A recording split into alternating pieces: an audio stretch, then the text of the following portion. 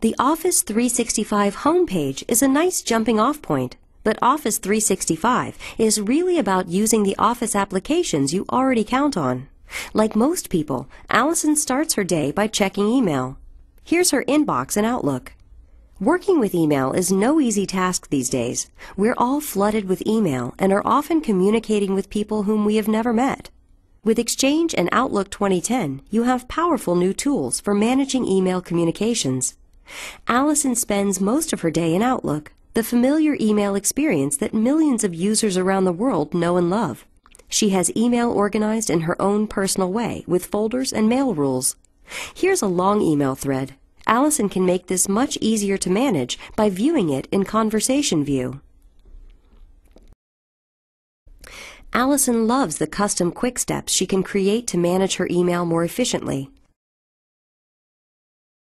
She also has her calendar color-coded to help her identify different types of meetings, and she can see multiple calendars at once, even team calendars she subscribes to from SharePoint Online. With Office 365, Allison gets a consistent experience of her Outlook email, calendar, and contacts, whether on her PC, in her browser, or her phone. Here is the same Outlook inbox in her browser. She doesn't have to learn a new interface. Everything is right here, even IM and Presence. She has all the same folders, rich formatting and messages is retained, flags are retained, and she can even right-click and use a context menu similar to working in Outlook on the PC.